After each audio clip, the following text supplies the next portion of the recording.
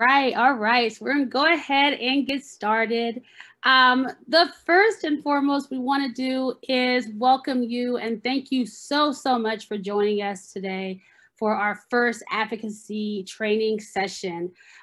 This could not be made possible without the African American Cultural Resource Center, as well as the Center of Community Engagement, as well as student activities, leadership as well and engagement. We're working on this for a while now. Like I want to say it's since November. So we're really excited for everybody to be here today, your feedback and to know more about how we can expand this. This program is designed to explore the areas of inequalities and to examine how we as advocates can impact on a forever changing and evolving world.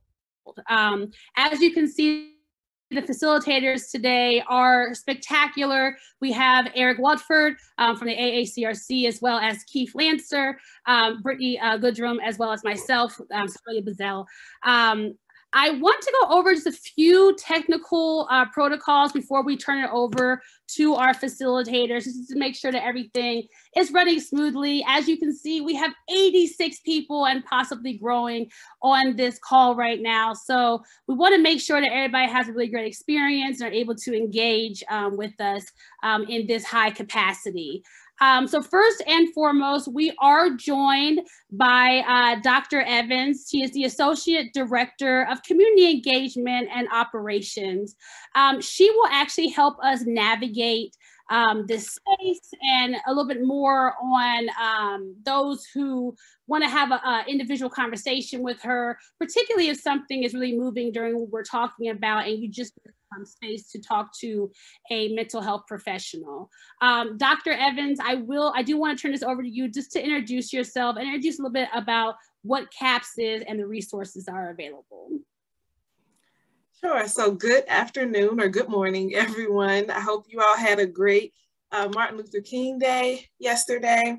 And I just want to share a little bit about our services very briefly.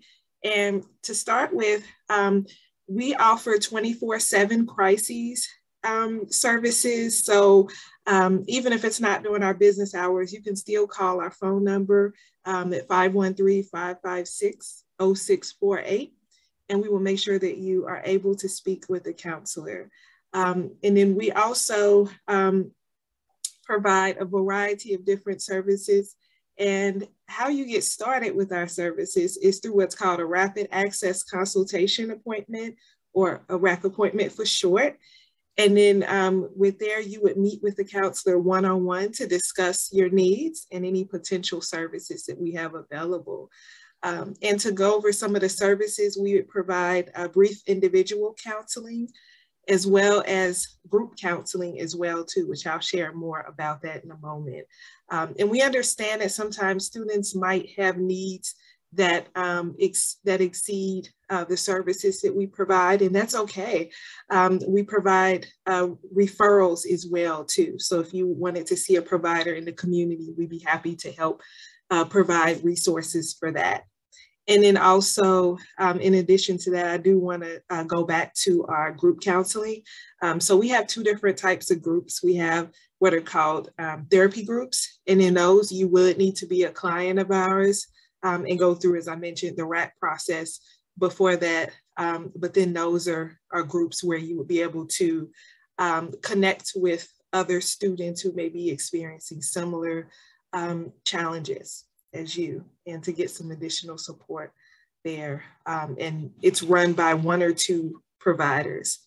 And then we also have community wellness groups, and those are groups where we partner with typically partner with another office or department.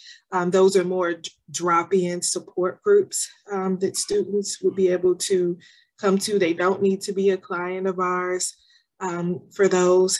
And what's great about all of our group services is that they're all free. And as well as our rapid access consultation appointments are free as well too. And our services are available for all students. And we also provide Let's Talk sessions as well too. And those are brief 15-minute consultations where you would meet one-on-one with the counselor. And then I also, lastly, just want to highlight that we provide outreach services as well too, much like what we'll be doing today. We provide presentations, we could serve as a panelist, just a variety of different activities that we do. And then also, if you are interested in our services, like I said, you can give us a call, and then we will get you scheduled, get you connected. And if you would like to follow us on social media, then our handle on Twitter and Instagram is UC_CAPS. So please be sure to follow us. And just want to thank you for the opportunity to share a bit about our services. And if you have any questions, please don't hesitate to give us a call. Thank you. Or visit our website as well, which is located on this slide. So thanks again, everyone.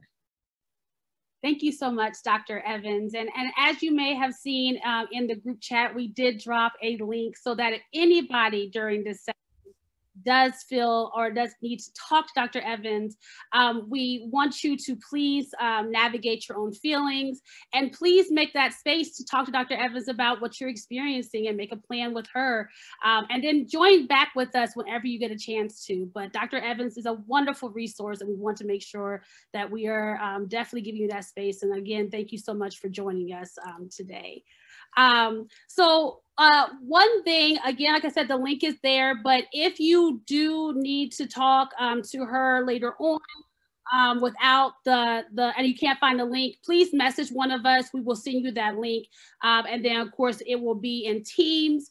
One other thing, we want this to be an engaging experience. And again, there's 89 of you, which is fantastic, but only 4 or 5 of us. So with that said, please be gracious with us. Put your questions in the chat. If you have, we have throughout the whole entire program, certain areas where you can ask questions, and then I will moderate that or give those to our facilitators.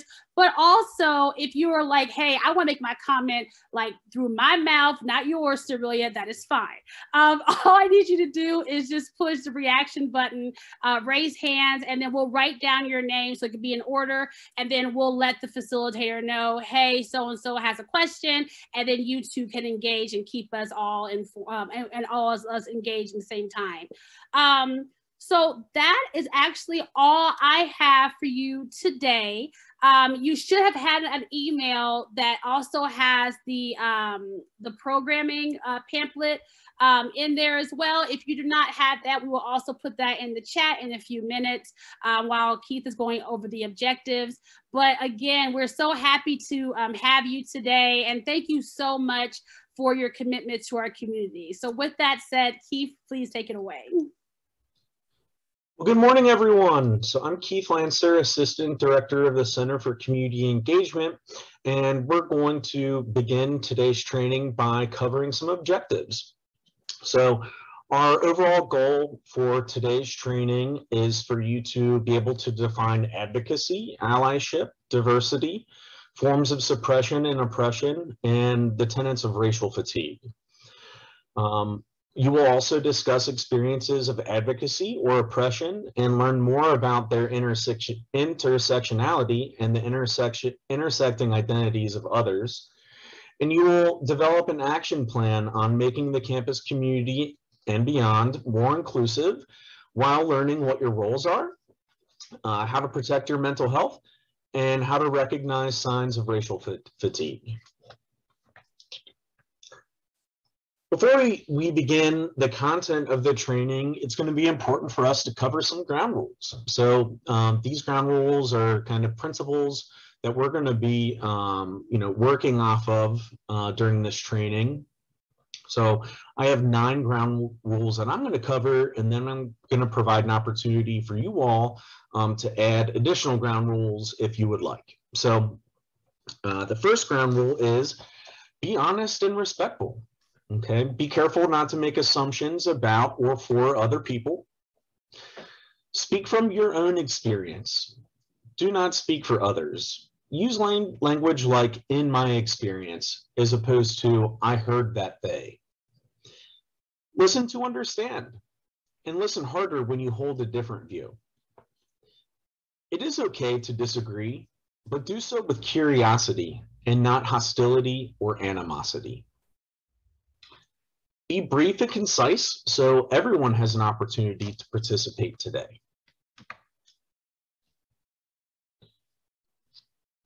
Please keep everyone's views confidential. Please do not gossip about other people's viewpoints after this training is over. Don't judge someone for their opinion. We're all here in good faith. Practice civil behavior. Refrain from interrupting or using a loud voice or angry tone. And don't give advice or try to fix others. Everyone's perfect just how they are. So now I want to throw it all to you and give you an opportunity to add additional ground rules if you'd like. So this is kind of a mini break. So it's an opportunity if you need to run to the restroom or grab a quick snack or a cup of coffee before we begin the content of today's training. Or I want you to throw into the chat ideas of other ground rules that you think we should adhere to today. So I'm going to let you all do that, give you maybe a minute or two, and we'll check the chat to see if you have additional ground rule ideas.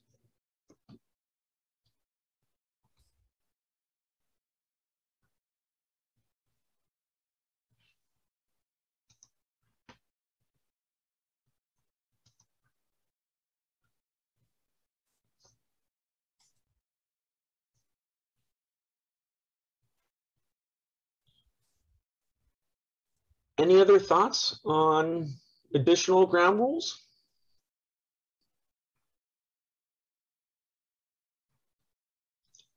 So I'll go back so you can review them one more time. So again, we said the ground rules are be honest and respectful, speak from your own experience, listen to understand.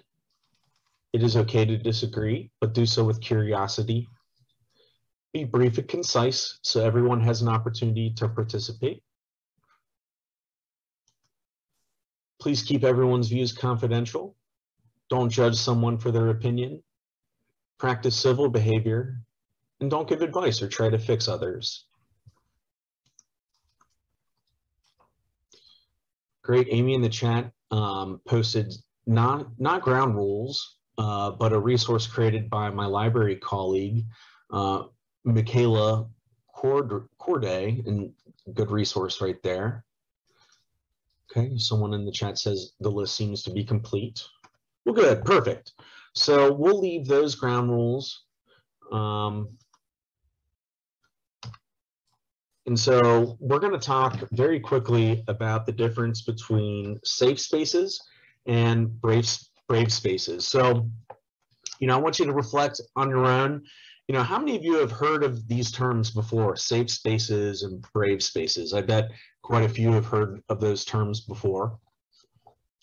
Sorelia, can you let me know how to turn off notifications? I'm not sure how to do that.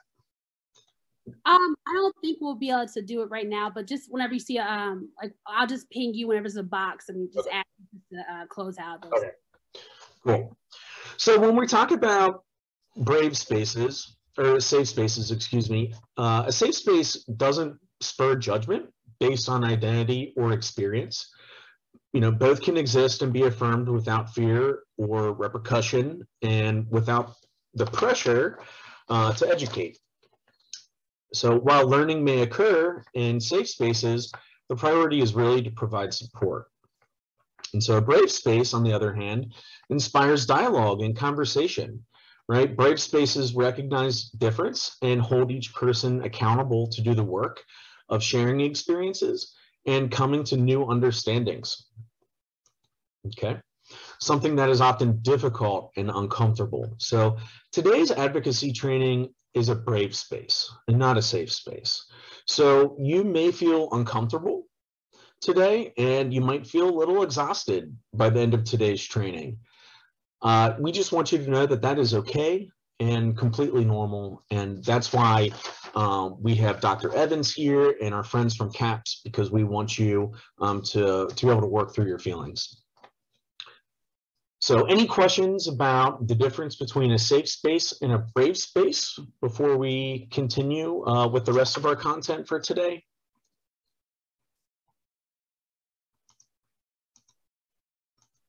Great. All right, Brittany, you want to take it from here? Yes, thank you, Keith. Hi, everyone. My name is Brittany Goodrum, and I work in Student Affairs with Leadership and Engagement. So kind of like he said, if at any point during the conversation you get overwhelmed, feel free to, step away. The counselor is available for support. These conversations can be hard and uncomfortable, and we totally understand that, but we want to have productive conversation. And I know these conversations are a little tricky because you don't want to be perceived the wrong way, but just open and honest opinions is really what we're striving to get here. So. Alrighty, let's discuss racism. So, next slide. Okay, so we're gonna just start our foundation with defining racism. So we're going to use the definition of the systemic oppression of a racial group to the social, economic, and political advantage of another. Okay, so that looks like the gap in education, housing, wealth and employment, government surveillance and violence, arrest and incarceration, mortality, and drug arrests. So we will dive deeper into those, but that's kind of what we're going to use as our foundation for defining racism. Okay, so here's a quick question for you guys. Can marginalized people, people of color, Black, Hispanic, Native American, be racist? So if you guys can do the poll for us, that would be awesome.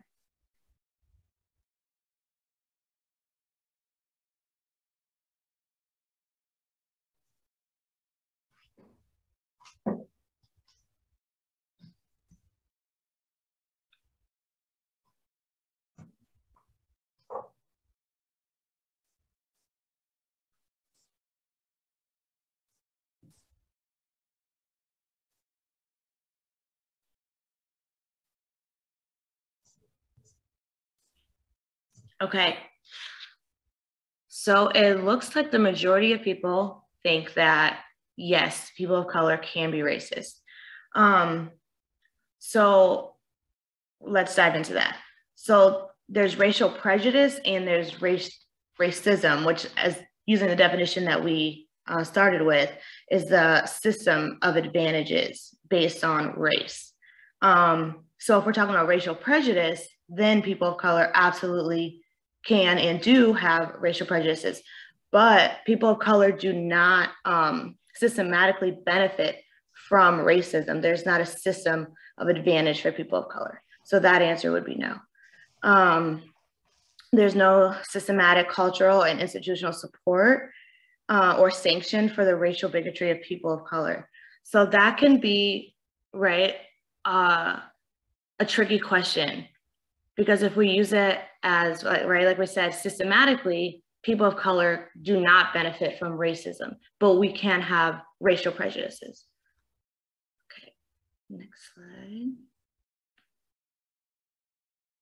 Okay, so we're gonna get into jeopardies, which was coined by Francis Beale in 1970. So jeopardies are additional barriers and burdens faced by individuals who hold multiple disadvantaged statuses, right? So it could be racism, a Black person or Hispanic person is disadvantaged. And then on top of that, you could have a double jeopardy, sexism. So maybe an African-American female, classism, right? Your status, lower, upper, middle class, and heteronormative.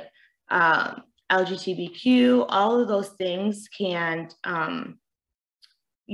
affect the way your interactions with people are handled and just kind of how you experience the world in and of itself. Next slide.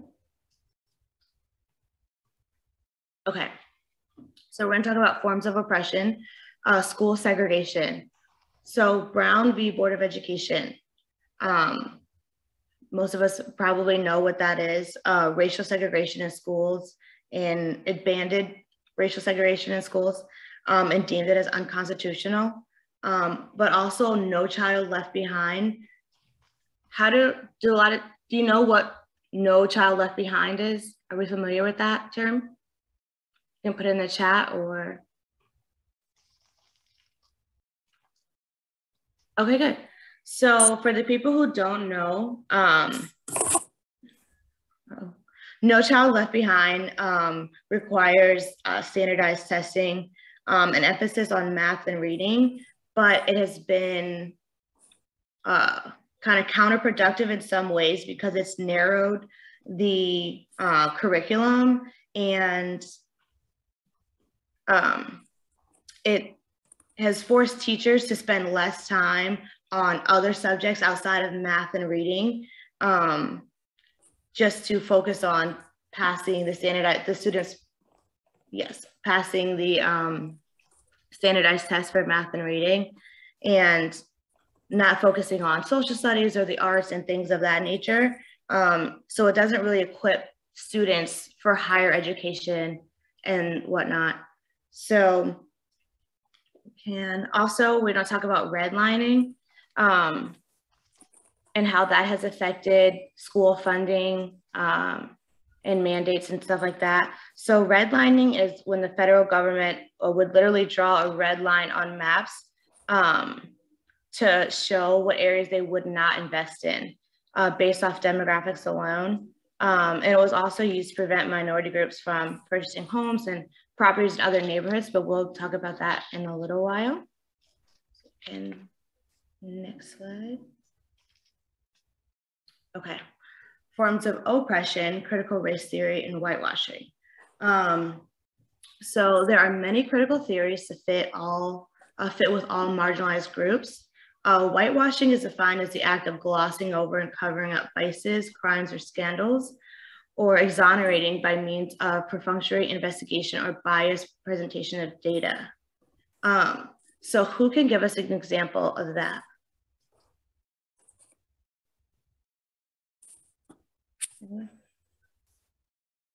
You can put in the chat if you would like to speak up.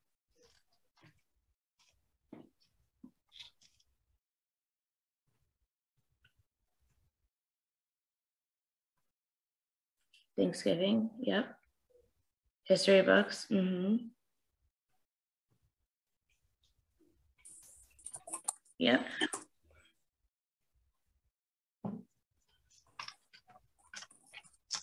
Yeah.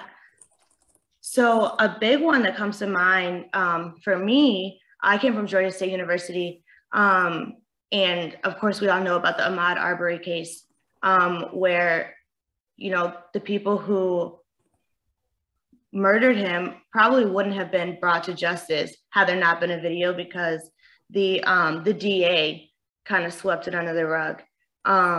So that is definitely covering up a crime and people benefiting from, their status and what they look like. The slogan, All Lives Matter, that's a good one. I'm seeing a lot of good things in the chat. Thanksgiving, the history books, how, we're taught about, how things played out historically, Christopher Columbus, MLK quotes that are posted on social media. I know a big one when the riots were going on, a lot of people were saying like Dr. King didn't want people to riot, it doesn't help anything. But he also said that violence is the voice of those unheard, right? So when we continuously ignore people and their issues and their struggles and what's happening to them, that violence does, is what happens next. Okay. All right, so now we have a short clip.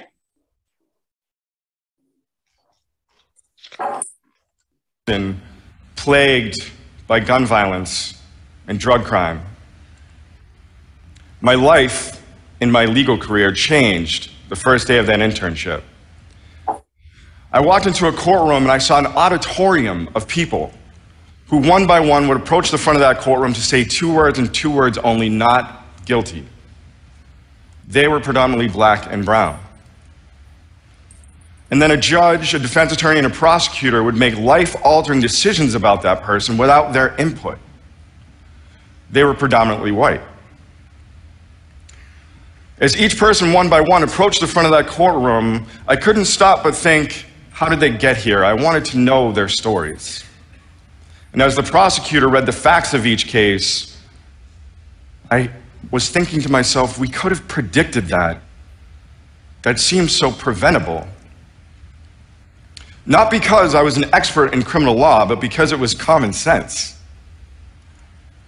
Over the course of the internship, I began to recognize people in the auditorium, not because they were criminal masterminds, but because they were coming to us for help and we were sending them out without any. My second year of law school, I worked as a paralegal for a defense attorney, and in that experience, I met many young men accused of murder. Even in our worst, I saw human stories, and they all contained childhood trauma, victimization, poverty, loss, disengagement from school, early interaction with the police and the criminal justice system, all leading to a seat in a courtroom. Those convicted of murder were condemned to die in prison, and it was during those meetings with those men that I couldn't fathom why we would spend so much money to keep this one person in jail for the next 80 years when we could have reinvested it up front and perhaps prevented the whole thing from happening in the first place.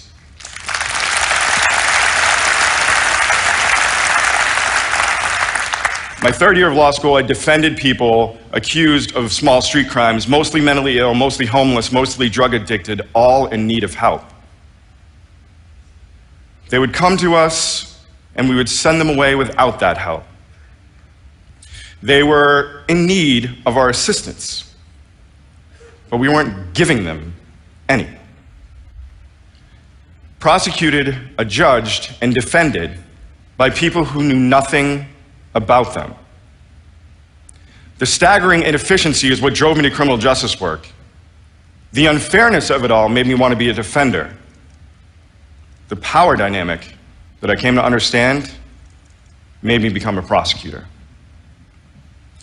I don't want to spend a lot of time talking about the problem. We know that the criminal justice system needs reform. We know that there are 2.3 million people in American jails and prisons, making us the most incarcerated nation on the planet. We know that there's another 7 million people on probation or parole. We know that the criminal justice system disproportionately affects people of color, particularly poor people of color. And we know that there are system failures happening everywhere.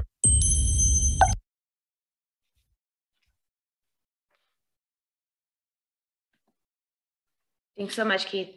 Okay, so that was Adam Foss. He's a prosecutor who talks about, further on the video, talks about how his life changed when he realized just how intricate the criminal justice system is and how it is disproportionately set up for people to fail and for people to reoffend. So we're going to talk about that in the next few slides.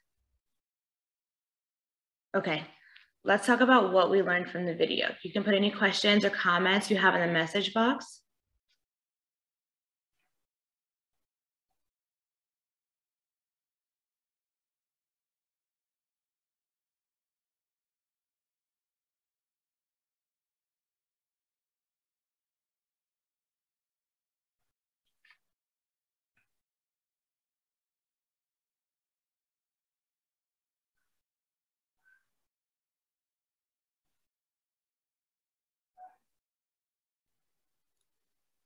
Brittany, I have a comment. Sure. Maybe that will get things going, because I see, Rebecca has a really great comment as well. It's very interesting when we're thinking about the areas that we're in and the experience that we have. Like for example, have a couple of brothers who actually have passed away due to being in the system and neglect, as well as the drug overdoses. And of course, that is a familiar story. I think many people of color or from marginalized institutions at least know somebody who has been exposed to the system and has really had a different story than those who are from the dominant society or the white society. So how does reaction feel for you? Like, what does this video say to you for your own identity? We see that there's so many comments where it says, a lot of people said that there's nothing new about this and the social justice system is definitely broken. But what are your thoughts when we're thinking about our advocacy training around this? Sure. So especially watching that video, and he talks about, if all of these things could have been prevented, right? If we reinvested the money up front instead of spending the money to send them to prison for 80 years, we as a society would be better off.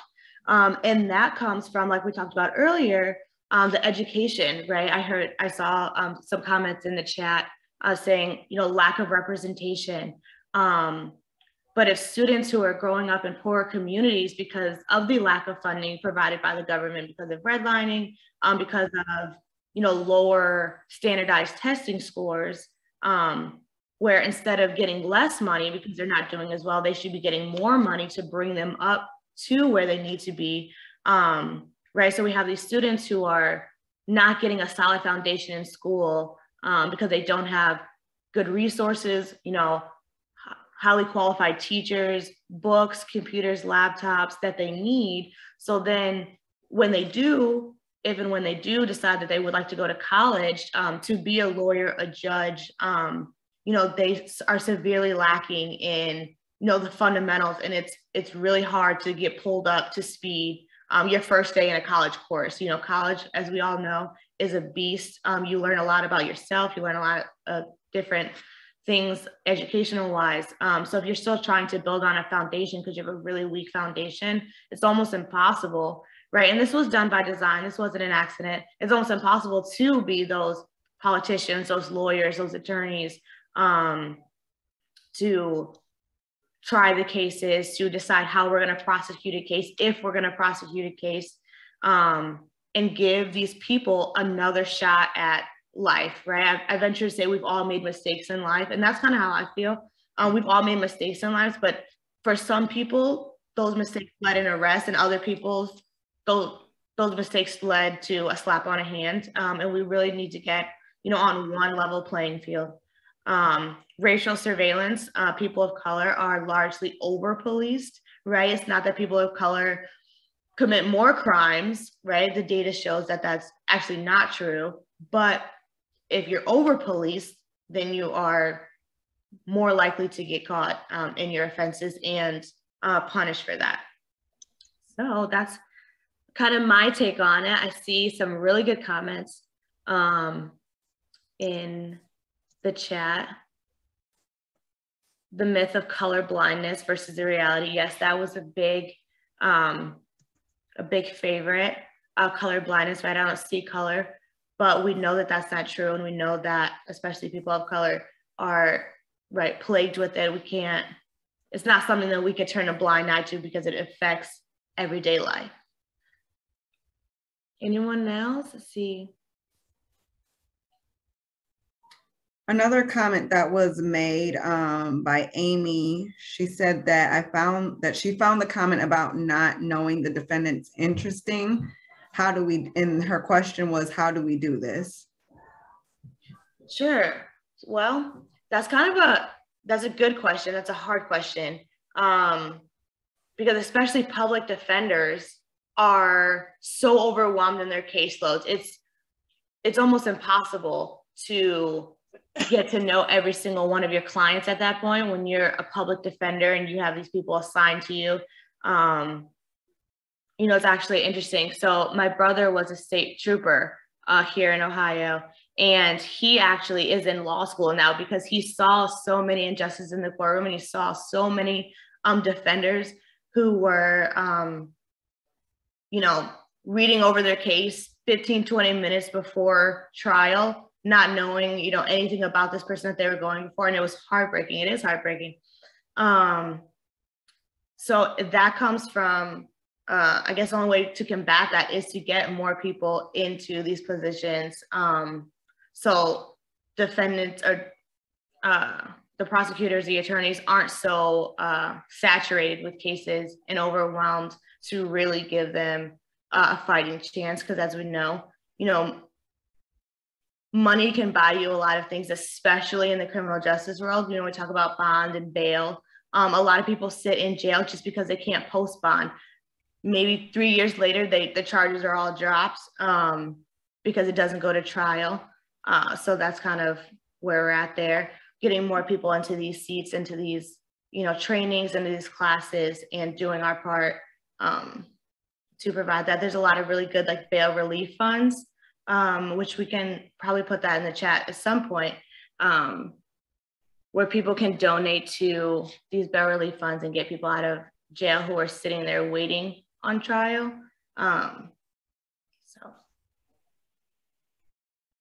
Brittany, one more thing that I would like to add, breaking my own rule, I do apologize, but when it comes to particularly knowing the individual, we're talking about the counter narratives that everybody has. We all have our own stories, our own backgrounds, and disparities that follow us are individually, you know, they're individually unique. And that means that when a representative might see a Black boy, the first thing they might think of are the stereotypes, as opposed to actually understanding the stories or the disparities are actually impacting their actual actions, or, you know, how their family grow up. What was the economic status of that? You know, what kind of community they grew up in? How was that school? And there's so many different things to go back on. But when you're thinking about who you're defending, it really is, you know, don't judge a book by its cover. You have to read the book. We are our own individual authors, and that means knowing who we are, what impacted us, and actually standing up for us as opposed to standing against the stereotype. Exactly. Yeah, that's exactly it. Anyone else?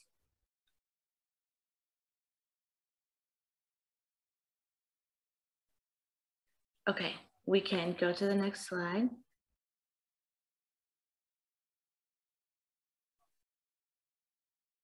Okay, so now we're going to talk about oppression in society, right? So the first thing on our list, we have job and resume discrimination. So in America, we know that an African-American male with a college education is less likely to get a job over a white male with a high school diploma or even a GED. Talking about job and resume discrimination, names, there's a lot of discrimination in, you know, just your name, right? So getting a job, trying to do better for yourself, but if you're not getting hired because you have a unique name or something like that, you know, there's definitely discrimination there. We also talk about, right, when you do, if and when you do get an interview, how should your hair be? We're just starting to unpack this, you know, notion that, you know, natural hair, African-Americans' natural hair is professional, right? For so long, it was kind of taught that you should have straight hair for an interview. You should, you know, not have dreadlocks, or your natural curly hair wasn't acceptable because that would make you less likely to get a job. The housing discrimination, we talked earlier about redlining and how people in poorer communities are less likely to get home loans. And if they do, it would be at a higher interest rate or higher payments. There's also, you know, houses that have photos of a Black family in the home are being appraised significantly undervalued than what they would be and what they are if there are either no photos or photos of a white family in the home. So that's definitely something that people of color are dealing with on a day-to-day basis. Also your last name, you know, Ramirez, Johnson, those kind of last names have worked against people trying to get houses, even if they can't afford them, just because of that discrimination. Law and order, we kind of talked about that with Adam Foss, right? This notion that, oh, if you break the rules, you should be punished for it. But if people of color, marginalized people are over-policed, then that's not getting the job done. And also mandatory minimums, and really like harsher sentencing for people of color. So I know we talked about how can we combat this? And a lot of people, you know, the answer should be to vote, right? Vote for your judges, your legislators, your politicians, your president. But we have this gerrymandering, which makes it harder for people, people of color specifically, to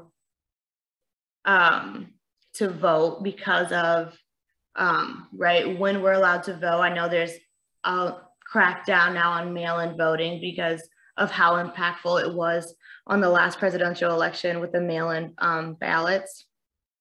I saw in the chat earlier, someone said the war on drugs versus the opioid epidemic, right? So the war on drugs is largely faced towards marijuana, and people who are African-American or, marginalized, and they have mandatory minimums, harsher sentences.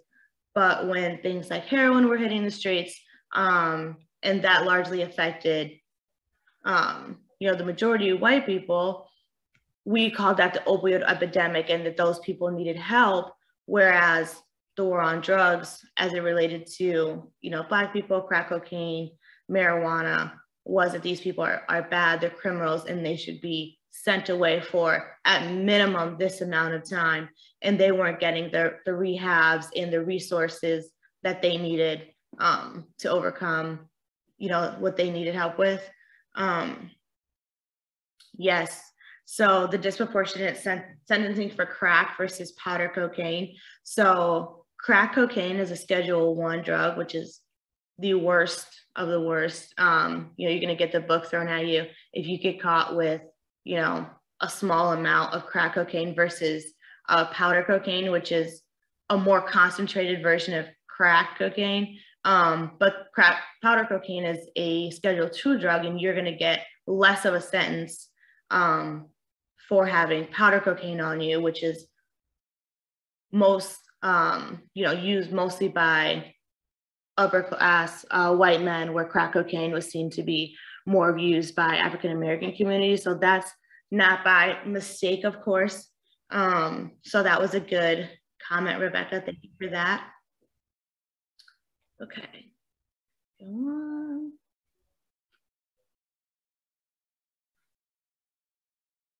Okay, next slide. Okay, it is time to take a break. I know that was a lot of information thrown at everyone. So how about a quick 10-minute break? Just kind of cool off. Anything you want to say, you can put that in the chat too, and we can dive into that when we come back from our break.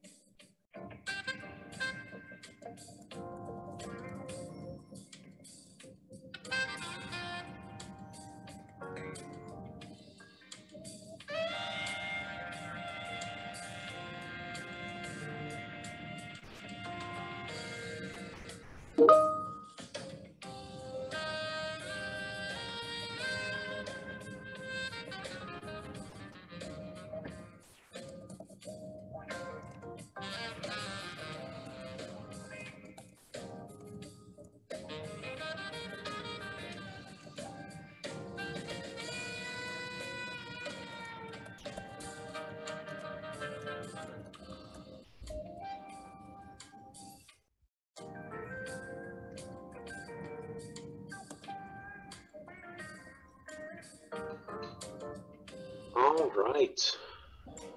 Hope everyone had a good little break. Hope you are relaxed and ready for the second half of today's training. So why don't we get started? So the next segment of our presentation is on our roles, our responsibility, how to be an advocate. So what we're going to do is I'm going to run you through the 10 steps of advocacy planning that is prepared by the National Council for the Social Studies. And so this is a fairly easy 10-step action plan. And so it might be a good idea for you to kind of take notes while we're discussing this. And so I'm going to give you, a little bit of time, maybe 30 seconds or so, after I discuss each step for you to do a little bit of brainstorming along the way.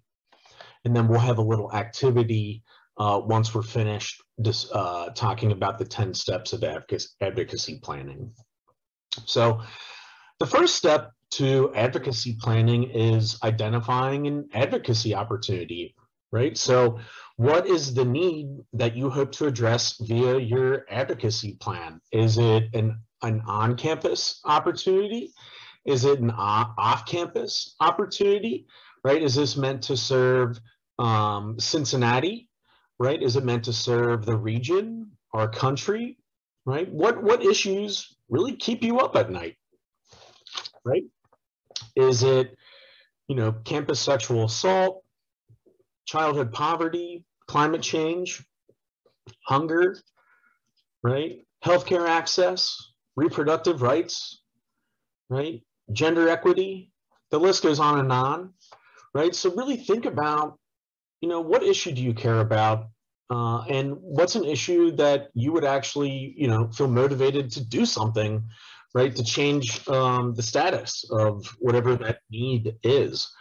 So I'm going to go through kind of 2 examples throughout these 10 steps of advocacy planning. So my first example is to increase Black student enrollment in UC's electrical engineering program. So for each step, I'll kind of show you, potential ideas under that particular need. And then the second example that we'll talk about in the 10 steps of advocacy training is to increase voting rates among Black young adults ages 18 to 30 in Cincinnati. So I have both an on-campus example and an off-campus example.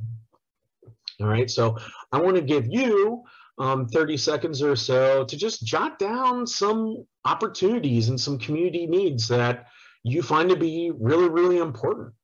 Okay, so I'm going to give you some time to do that brainstorming on your own.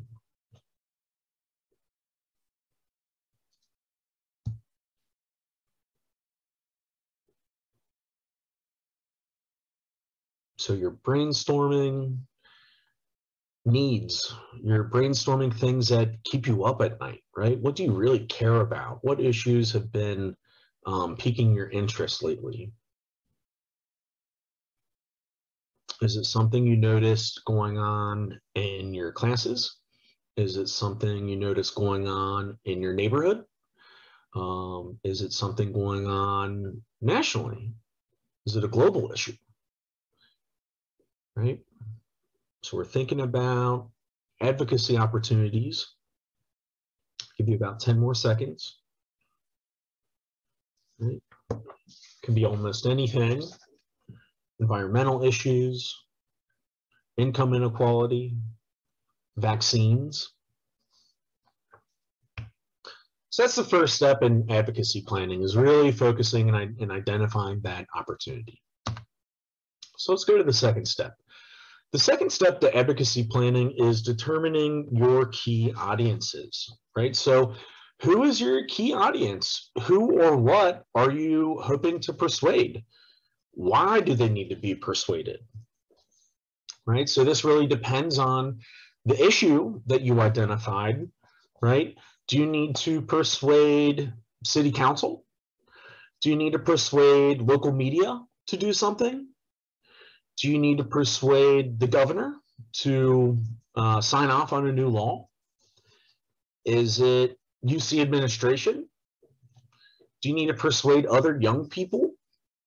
right? Do you need to persuade the President of the United States, right? All kinds of different audiences that you're probably going to need to persuade to get on board with your advocacy plan, right? So the examples could be, for the first example, the electrical engineering opportunity.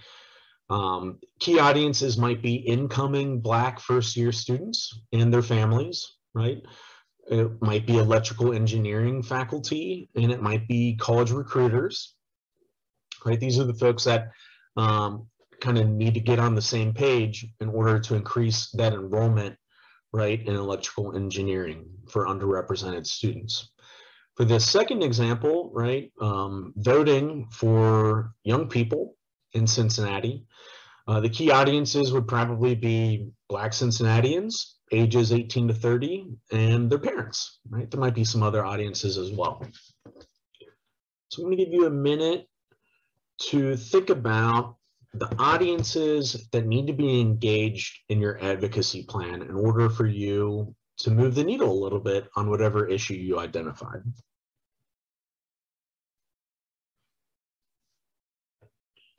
So you have about 45 seconds. Do you need to convince religious leaders to get on the same page? Maybe it's state representatives, state senators. Maybe it's your federal representatives or your federal senators. Would it be people you work with, coworkers, colleagues, right? Parents, we mentioned that as under our second example. About 10 more seconds.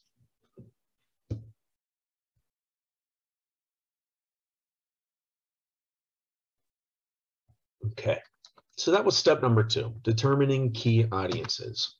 Step number 3, find out what the key audiences already know or perceive about this issue.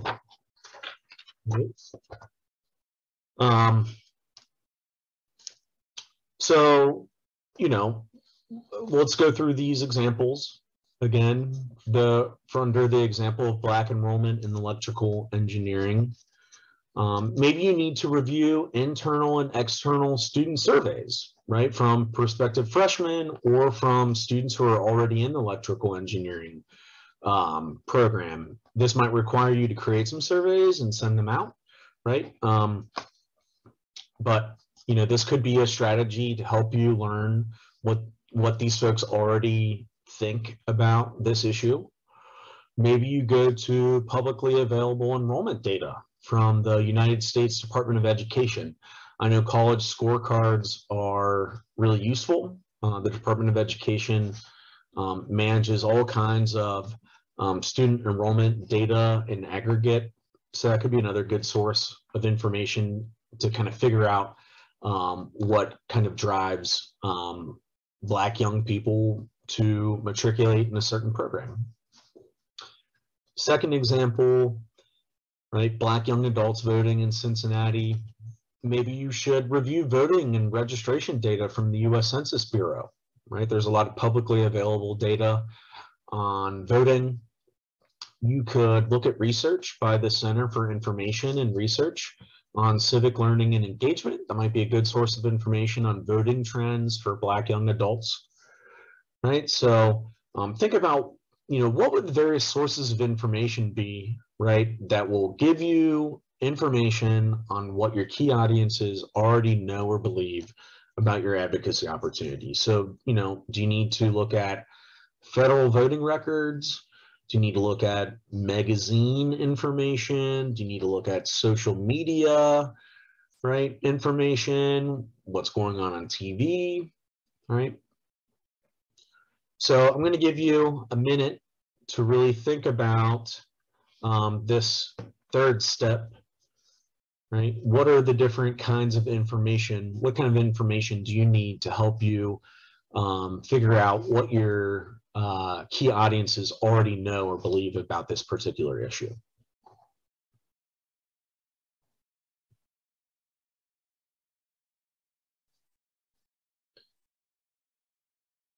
Got about 30 seconds left.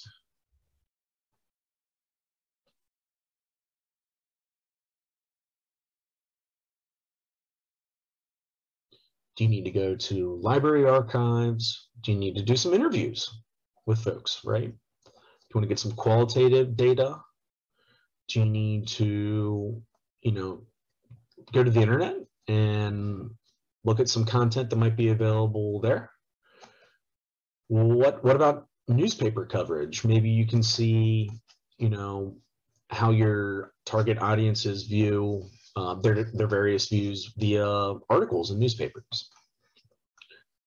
Okay, so that was step number 3, finding out what your key audiences already know or perceive. So now we're going to go to step 4. So we need to determine how each audience currently receives information, right? So if you're trying to persuade your key audiences to believe or to believe something in particular or change behavior, right? You need to know, how are they currently digesting information, right?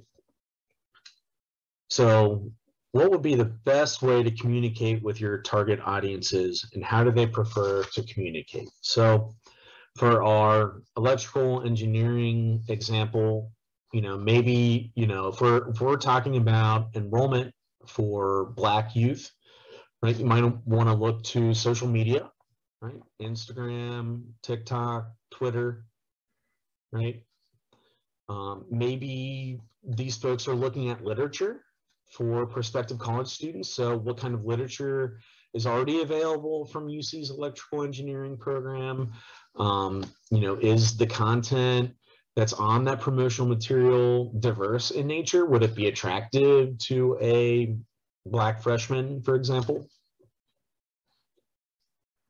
Second example is, again, Black young adults voting in Cincinnati. So, probably, again, social media is going to be important here. Instagram, TikTok, Twitter. I would imagine, I know voting in general, a lot of this work happens by word of mouth. So maybe folks are communicating about voting in churches or at bars or coffee shops, right? So I'm going to give you a minute to brainstorm just a little bit about how your target audiences might receive their information. Okay, so would it be billboards? Would that be an effective way to communicate a message to your target audience? Drawings, illustrations, maybe? Maybe they like to communicate over email. Maybe it's via text messages, right? What about like Skype or Zoom or Teams meetings? Maybe they prefer to communicate virtually. Maybe it's more of a lunch meeting type setting, right? We know that, the more direct the communication, the more effective the communication is. So that could be a good strategy too. You got about 15 seconds left. Brainstorming how your target audiences currently receive information. Got 5 seconds. Okay. So that was step number 4, determining how each audience currently receives information. All right, so you figured out, the need that you want to respond to. You thought about who needs to be part of your group, who you need to bring to the table to help you kind of move the needle on a particular issue. You considered, the information that these folks already have, or the things that they already believe about the community need that you identified.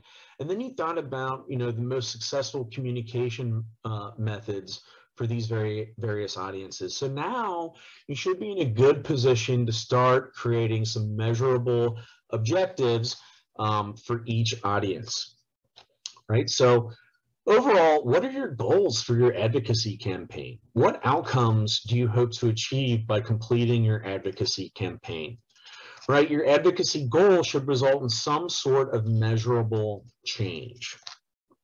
Okay, keep in mind that objectives are different from outputs, right? So an objective is a measurable change in behavior, attitude, or disposition. And output is essentially a number of interventions or widgets, right? So let's use an example of a GED program. Maybe your advocacy goal is you really want, folks who dropped out of high school to get their high school diploma, because we know having a high school diploma oftentimes can be the difference between you living in extreme poverty in the United States and not. Right? And obviously, racial demographics kind of intersect with this issue. So, an output for a GED program, for example, would be to matriculate 50 students in the program, right? That's a number of participants. That doesn't show you a measurable change in anything, right? The real question is, okay, so out of those 50 students, right, what percent of those folks actually passed their GED exam, right? So an objective would be for 80% of program participants to successfully pass their GED exams. We should also keep in mind that goals should be SMART, right? Maybe you've heard of this term before, SMART goals. Okay, SMART goals are specific, measurable, achievable, relevant, and time determined. So what do I mean when I say all these things? So your goals should be specific, right? You need to be clear on what you want to accomplish. Okay, they should be measurable. So your goals should be quantifiable somehow. Okay, it's important to measure your progress. You should have achievable goals, right? So your goals should be, not too easy or too hard. You should set ambitious but realistic targets. Right? This is really a central tenet to humanitarian leadership, right? This idea that, there's so many structural issues in our society that, it can be really overwhelming, right? Like I like to tell students, you're not going to save the planet today, but you might be able to save someone today. So how do you, reduce this big community need that you identified down to something, where you can actually make an impact, okay? Your goals should be relevant, right? The goal should align with your values and your long-term objectives. And they should be time determined. So, there really should be some sort of deadline for achieving your goal. So, with our first example of that electrical engineering need, maybe we have the goal of increasing Black enrollment in electrical engineering by 25% by 2027, right? That gives you, what, 5 years? It's about 5% per year. To me, that seems like an achievable goal, right? It's time-bound, right? It's specific, it's relevant. The second example was increasing Black young adults in voting, right? So maybe the goal is increasing Black young adults voting in Cincinnati in the 2024 presidential election by 15%, right? That would be quite an accomplishment. All right. So now I'm going to give you some time to brainstorm some goals related to the community need that you identified. So I'm going to give you a minute to think about that on your own. What would a realistic goal be for your advocacy campaign? So maybe you're concerned about pollution. Maybe you could set a goal of, cleaning the creek or whatever, the waterway, the water system by a certain percent. Maybe the opportunity is related to healthcare. Maybe you want to work with an existing nonprofit in their programs related to reducing infant mortality. So maybe your goal is, to ensure that a certain number of moms out of their client pool have access to So diapers, right? Just an idea. So hopefully you've had some time to brainstorm a measurable goal for your advocacy opportunity. So we're about halfway through our plan. So the next step is defining messages for each audience. Okay, so what messages do you think will resonate with each audience, right? Different messages are going to work with different audiences. So try to connect your message to your target audience's goals and values, right? Values are things that people find to be important, right? So what do they find to be important? Okay, tailoring messages does not mean compromising arguments or goals. It means trying to see an issue from a different perspective and understanding the attitudes, beliefs, and knowledge that the message recipient utilizes when making decisions. So let's go through our two examples, right? So we had the Black enrollment in the electrical engineering program. So maybe a good message to communicate to prospective students of color would be median wages for electrical engineers in Ohio is $86,000 a year. It's a lot more money than I make, right? That is a good industry to get into, right? The innovation used to create longer lasting light bulbs with a carbon filament came from Black inventor named Lewis Latimer. And this helped to bring electricity to the masses, right? So maybe that'd be a good message to communicate to potential Black students enrolling in the electrical engineering program. For getting Black young adults in Cincinnati voting, maybe a good reason to vote is to vote in honor of your ancestors who were once denied their constitutional right to the ballot box, right? Maybe they'd be receptive to, like a bandwagon argument. So voting is cool, right? Just ask Michelle Obama, whose birthday was yesterday, or Janelle Monáe, or Chris Paul, who were the co-founders of When We All Vote, which is a really cool nationwide voter registration campaign, right? Don't take it from me, take it from Michelle Obama, right? So now I want you to consider to think about the various messages that you think your target audiences might respond to favorably in order to be persuaded to join your cause. So I'll give you a minute to think about some of those messages.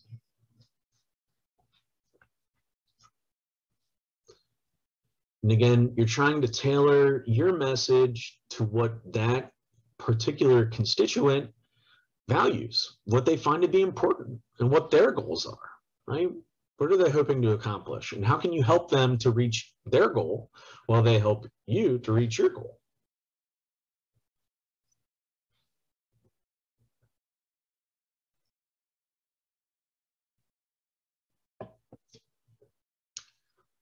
Got about 20 seconds.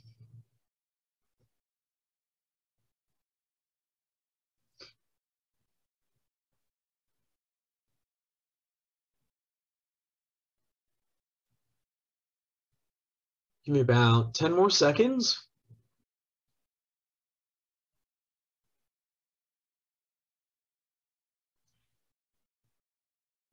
Okay, so you thought a little bit about messages that your audiences might respond well to. The next step is determining the communication activities that you'll use to deliver those messages, right? So really you're coming up with a communication plan here, right? So create a communication plan based on how your target audiences prefer to communicate and your target messages.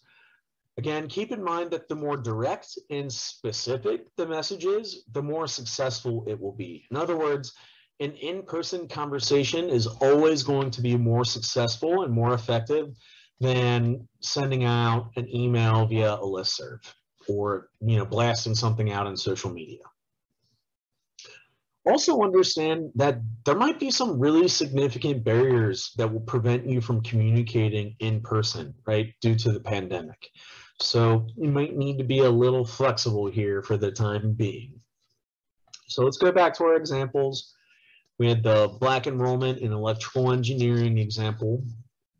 right? So maybe a communication plan for that particular community need could include creating and implementing a social media campaign for Greater Cincinnati Black high school students and their parents, right? Social media campaigns are fairly easy to create. Might be a good idea if you're looking to interact with younger folks, right? Maybe you want to do in-person tabling during lunchtime at area minority serving high schools, right? In partnership with school resource coordinators and counselors. Okay, so maybe there's this in-person component.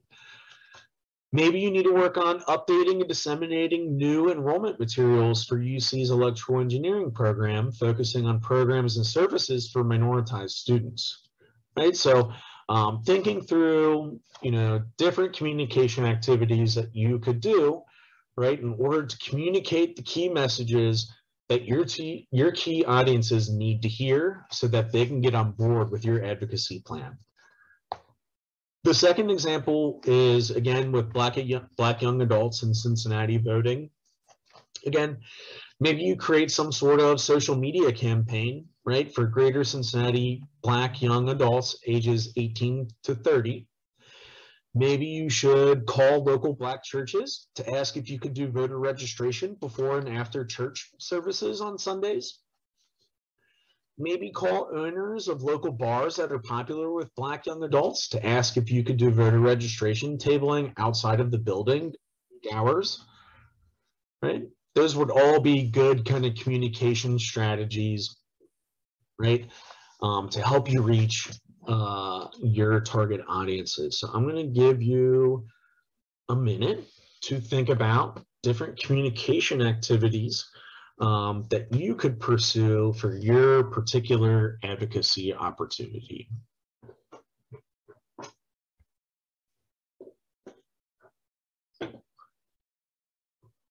Remember, try to be as direct and specific as possible, right?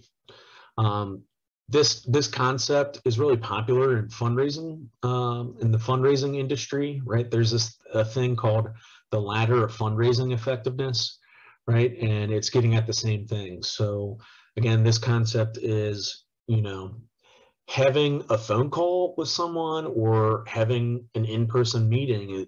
If you make an ask, you're going to be much more effective doing that than, just sending them an email or, putting an ad in a newspaper, right?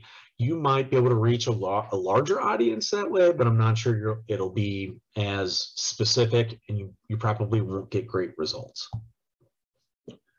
So we're thinking through communication activities to deliver your key messages.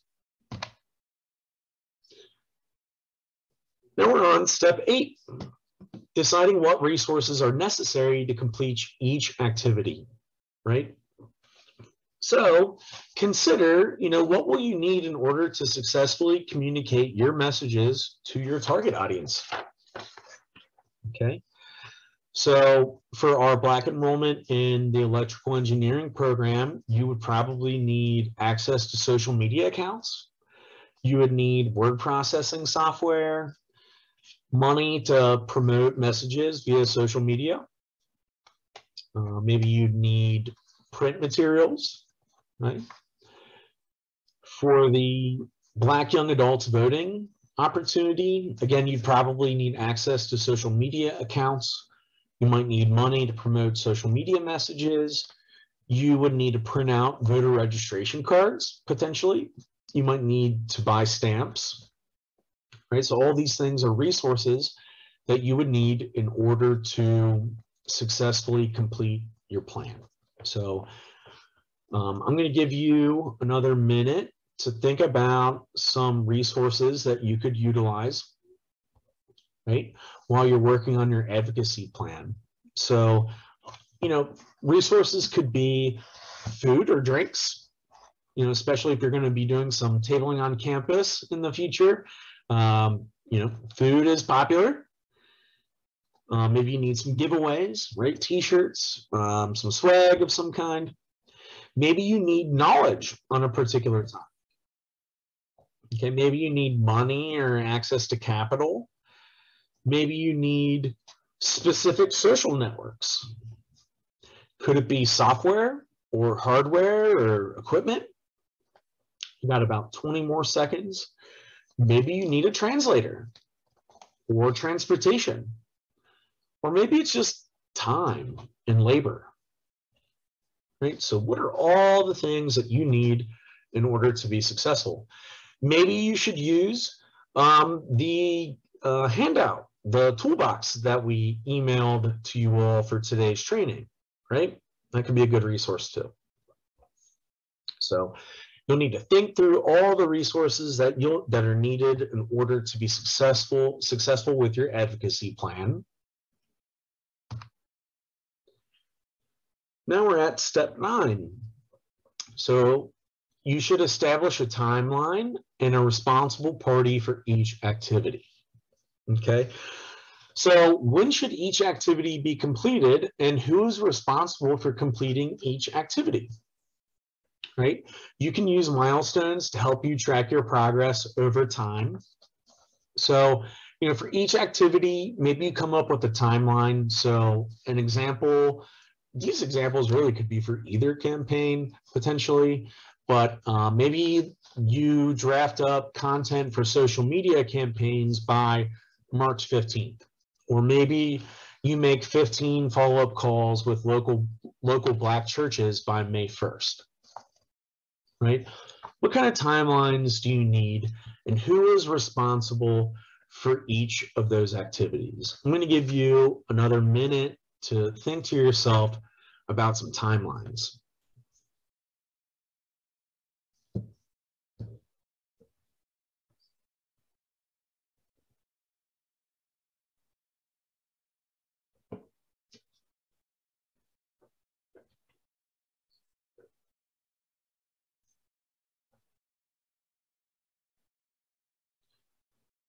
You know, is this something you can accomplish in a week, in a month, 6 months, a year? Or is this more of a structural opportunity? Is this going to take years to accomplish? Right?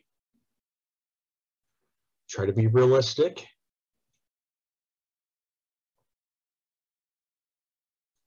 Save about 10 more seconds. Brainstorming timelines, milestones.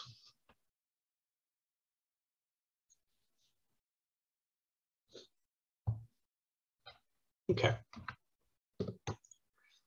Then we get to the 10th step. So the final step of our advocacy planning. So the 10th step is evaluating whether or not you've reached your objectives or your goals, right? So how do you know if your advocacy campaign was successful, right? Did it result in a change in the skills, knowledge, attitude, or behavior of your target audiences, right? And again, just a reminder, there's a difference between an output and an outcome, right? So, you know, maybe we go back to the voting issue, right? So if you register 50 young local Black individuals to vote, ages 18 to 30, right? That's an output, right? Not an outcome, right? So, you know, that's why it's important. Setting these goals at the beginning are really important, right? Because, you know, out of those 50 that you registered to vote, how many of them actually voted, right? That's how you would know if you're successful, right? So some other just examples of how you might know whether or not you've reached your objectives. What was the number of social media impressions for each social media campaign? That might give you some indication of whether or not your campaign was successful. Did more Black freshmen enroll in the program the following year? Right? Did more Black young adults in Cincinnati vote in the 2024 presidential election? Right? So I'm going to have you, again, take another minute to brainstorm to yourself, how would you define success for your advocacy plan?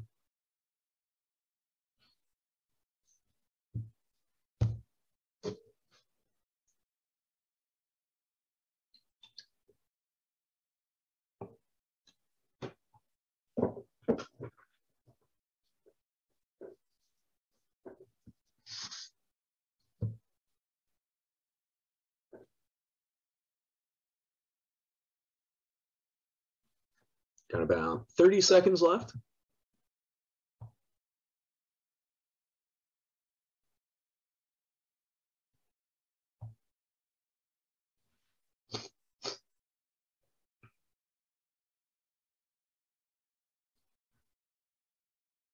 About 15 seconds left.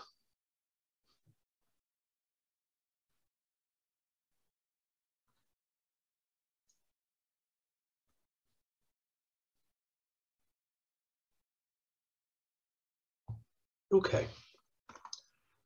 So we just went through all of the 10 steps of advocacy planning. So now we're going to start our activity. So, you know, this training is part of our Dr. King activities for this year.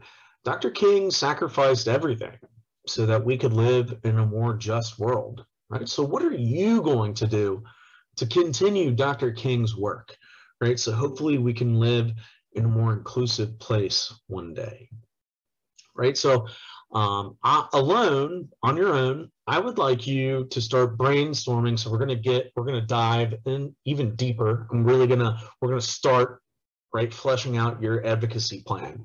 Identify 3 issues, 3 things that you really care about, right? What keeps you up at night, right? You know, is it something related to climate change? Is it something related to structural racism, childhood poverty, college affordability, healthcare inequality, the opioid crisis, right? And all of these issues also intersect with structural racism, right? There's a lot of intersectionality with these issues. So I want you to brainstorm that on your own. And then more importantly, I want you to think about the why. Why did you select these issues? Why do they keep you up at night? Do they impact you personally? Do they impact your loved ones or your neighbors or your friends? Okay. So it is 12:43. We're probably ahead of where we are in schedule. So I'm going to go ahead and give you a good amount of time on this project. So I'm going to mute myself for this activity while you all are brainstorming your 3 issues that you care about, and then reflecting on why you chose those issues. And then we'll get into breakouts and we'll do the second portion of our activity.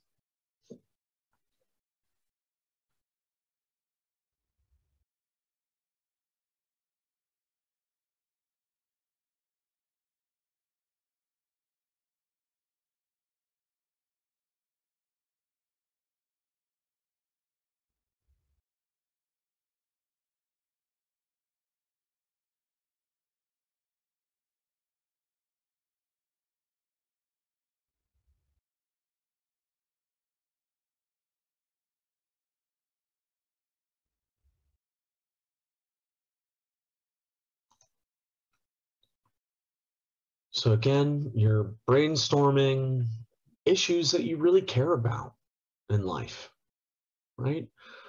What issues keep you up at night?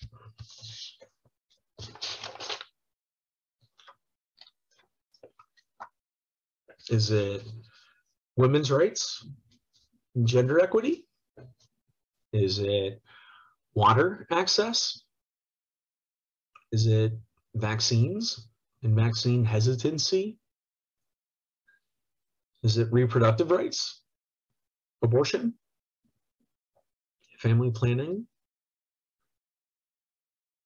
racial justice, structural racism, right? And all the issues that kind of stem into that.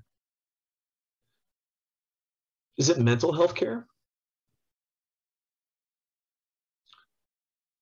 Is it LGBTQ plus issues?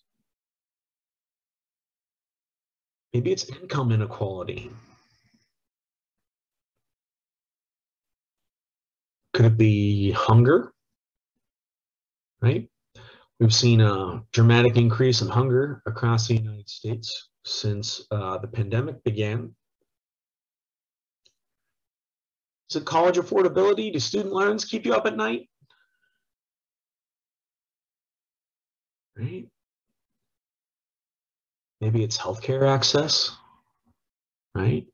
Maybe it's issues related to healthcare.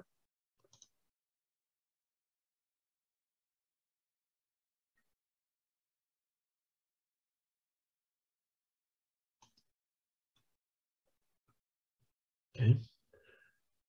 Is it disability rights? Ableism? Right? And why did you select these issues? Is this something you experienced maybe when you were a kid? Right?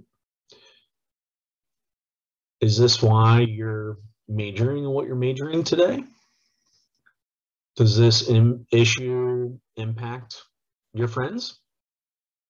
Right? Or maybe your family members?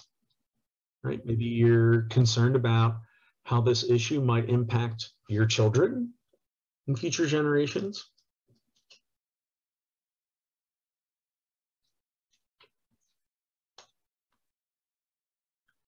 I'm going to give you 3 more minutes, and then we're going to move on to the group activity.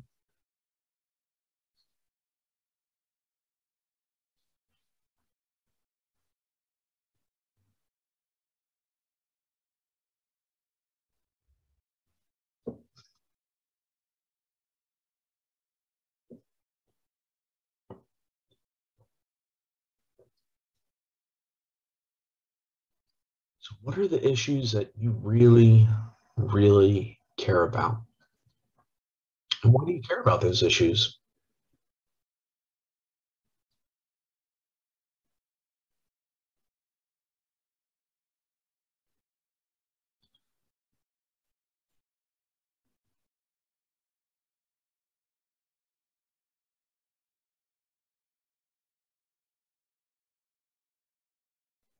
Give you 2 more minutes to brainstorm some issues that you care about and why you select those.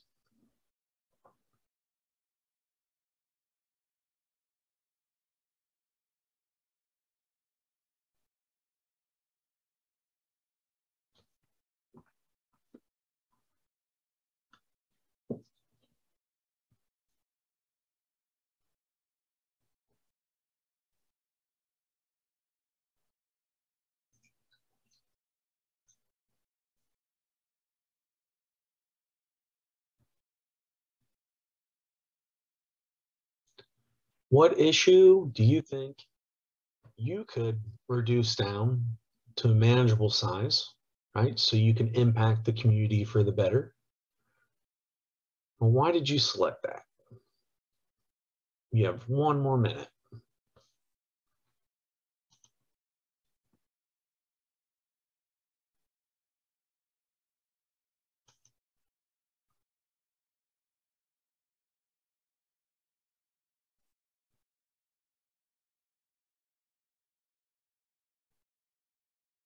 If you're wrapping up your thoughts, why you selected those issues, and then we'll be ready for our group activity.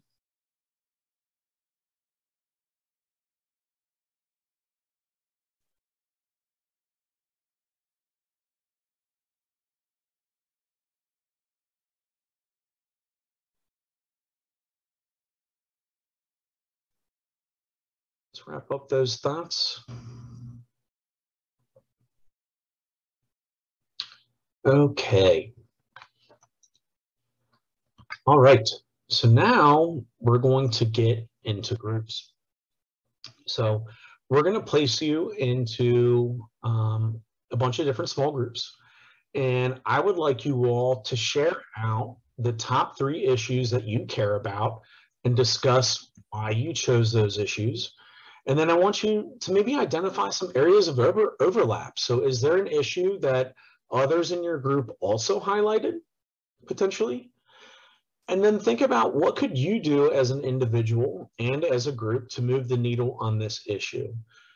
Who would you need to persuade to accomplish your goal? So if you could, please write these down, because when we create the breakouts, you won't be able to see the prompt. So again, You're sharing out your top 3 issues that you care about and discussing why they're important to you. Then you're identifying areas of overlap. Maybe there's one issue that everyone in your group highlighted. And then just spend a couple minutes brainstorming what you could do as an individual and as a group to move the needle on this issue. So I'm going to stop sharing. Then I'm going to get you all in a couple breakouts. So we're going to put you in these groups. You'll have about 10 minutes for this activity, and then we'll come back and do a share out.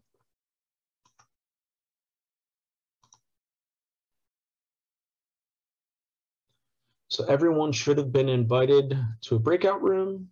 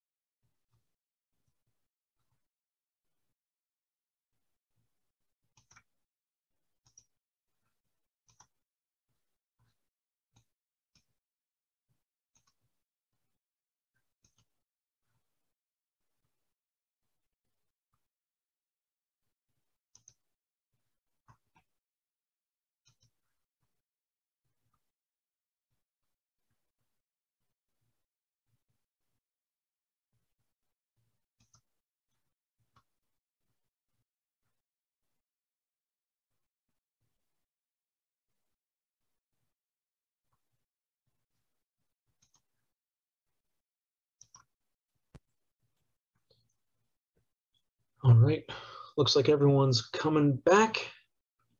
Excellent. Y'all a couple more moments to return.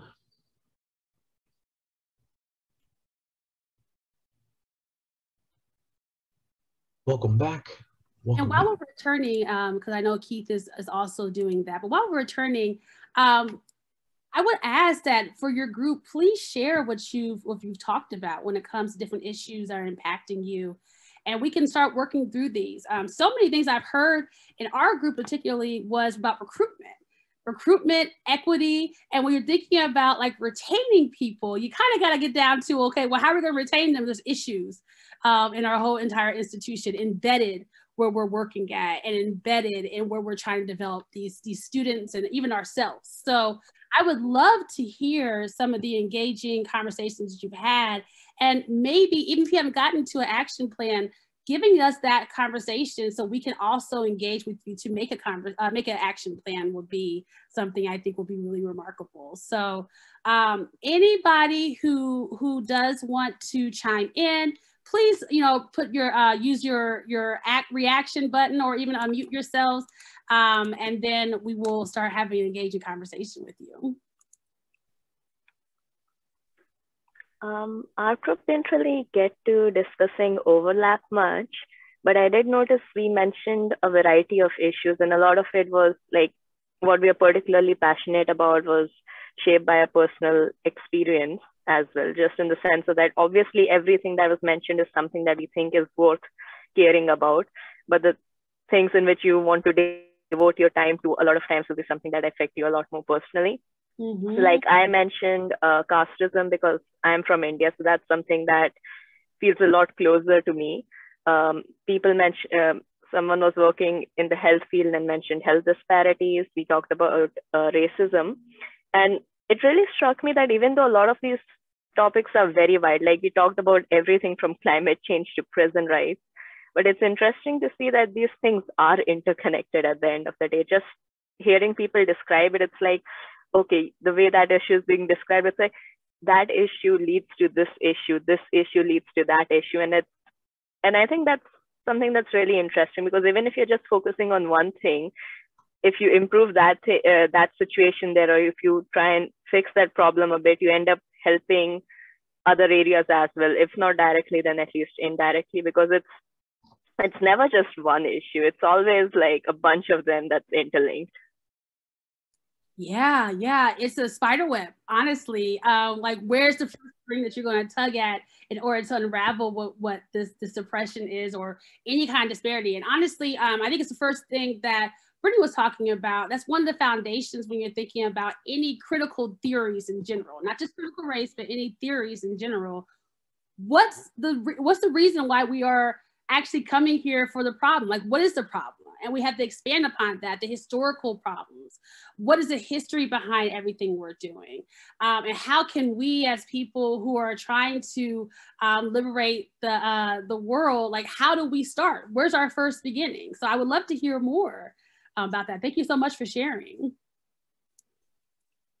Anybody else?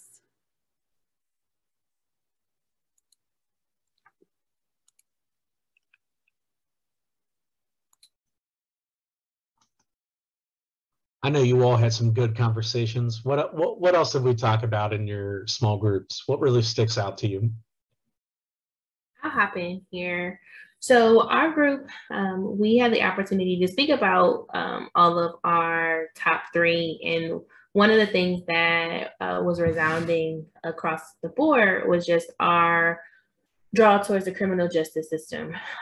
Though each of us had a different aspect in which we were passionate about, whether that was at the front end in terms of like the prison or the pipeline system, or more so responding to after someone is already in there, how do you help them reintegrate into society as a whole citizen? So we each had our different kind of entry point into wanting to address some sort of systematic issue within the system, but it was definitely an umbrella across our group. And because we had different ideas around what we were kind of passionate about hoping to fix, that then influenced some of the other strategies that we felt like as an individual, even as a collective, we could employ. So for those who were more so focused on like sentencing guidelines and ensuring equity in the system, highlighted how the importance of voting plays into this as intervention. To say if we're putting in judges, prosecutors, et cetera, being intentional about who those people are and being mindful that the people could influence the system and the process. And then some of us who had family members who were have been impacted by this system took a more individualistic approach to say, hey, if we can't change the whole thing, let's just focus in on what can we do to meet their immediate needs. So like helping people get jobs or amplifying other programs that already exist that are helping to remedy these scenarios. Yeah, and I love the fact that you said we can't tackle everything. That's one of the things that Keith will talk about when it comes to racial fatigue. But I don't know if anybody else this summer, but I've been exhausted when it comes to the news, when it comes to thinking about the racial issues that are happening, when it comes to also thinking about my position as an advocate. Because that means that not only am I taking care of the issues outside, I got to take care of myself too. And honestly, somebody's going to get squeezed out. I don't know which one. It'll probably be me. But with that said, what is the revolution? Is the revolution basically something that we all have to always partake in? When do we get rest? So it's really interesting that you say that, because really the biggest part about being an advocate is knowing how to also advocate for your own personal peace, you know, so that we're also able to be energized to fight for the causes that really are important to us. So thank you so much for adding that. That's amazing. Anybody else?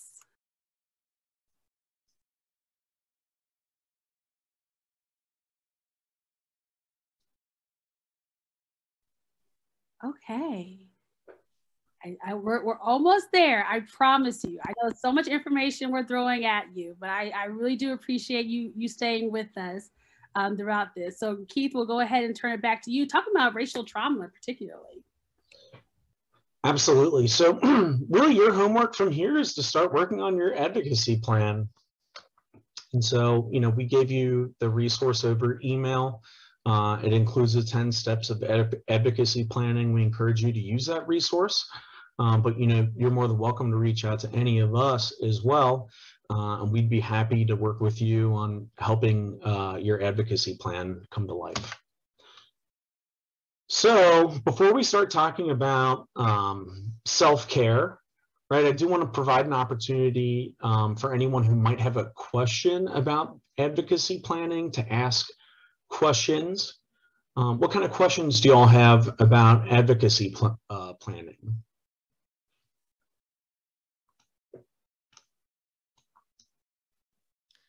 Hi, this is Zoe. One question I have is there, or do y'all have or can access like a decent list of organizations already working in advocacy roles within the Cincinnati metro area? Because I know some things, it's better rather than just start your own thing is to help like a already existing organization. I love that you asked that. So my first gut reaction is to send you to volunteer.uc.edu. There you can find hundreds of community partners that we work with out of the Center for Community Engagement. And so we have opportunities in there related to every single one of these cause areas that we talked about.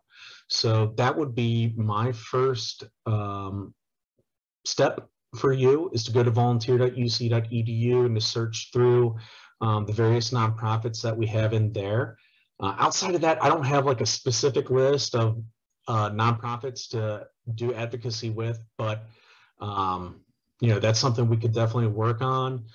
But I think this, our database in volunteer.uc.edu will probably be the best fit for you. Any other thoughts from the rest of you? Did I leave anything out? Or from other folks in the chat, other ideas on how to kind of find advocacy opportunities that already exist? CincinnatiCares.org is a great resource. Yeah, so they collect volunteer needs in our region and post them there, so you can find some opportunities to get involved. The United Way, the local United Way affiliate, has a similar website. So those are two other additional resources. Okay, there's a question in the chat. Is the advocacy plan something that you recommend using with students in the classroom, specifically in a service learning type course? Yeah, absolutely. You can use this, you know, to think through any form of plan where you want to give back to society. So, you know, if you're working on a service learning project in your classroom, I love it. I think this plan, this structure would really help you to go through kind of a thorough planning process. And I think that will really help you to achieve your outcomes in the community even better. I would also like to add, particularly when you're thinking about advocacy plan within the classroom, the first thing we really do try to do as educators to make a democratic society so that everybody feels like they have a part within the problem, able to solve the problem, but able to also be heard. So I think one of the biggest things with advocacy planning for students is making sure that they realize that they have the power to do something, taking the information they are gaining, but also think about it critically so that they're able to process that issue. But also, once they do that, feel empowered. There is no such thing as a mistake for being an advocate. There is no such thing as a more important issue. It really just depends on what leads you. So giving that space is really one of the important things when it comes to our students, that students realize that they have a very active role. You don't have to wait until graduation. You are already a developing leader. So take that particular empowerment or take that power and do something. That means either researching right there with your group to see what exactly can you can go to join at UC or even in Cincinnati. But that also means talking and spreading actual truthful information on social media. That's one of the biggest things that we have to do as advocates. Make sure that we are giving accurate information at all times. Fantastic question. Any other questions before we go to our next segment?